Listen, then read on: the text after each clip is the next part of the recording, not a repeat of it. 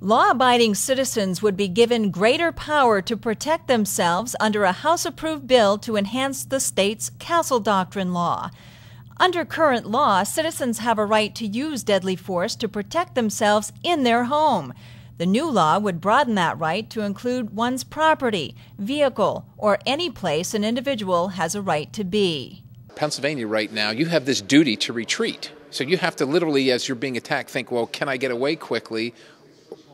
And those are critical moments where your life might be lost. And we're saying, if you're a law-abiding citizen, you should be able to choose to defend yourself.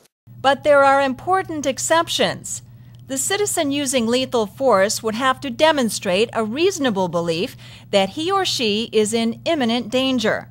And the self-defense protection would not apply to a person involved in criminal activity, including illegal possession of a firearm. Very few times in our nation's history have those who've been elected to lead had the opportunity to take bold action in defense of those fundamental rights that have been given to us in this country. Today, the House took such action by giving Pennsylvanians the right to stand their ground rather than having a duty to retreat. The measure now goes to the Senate for consideration.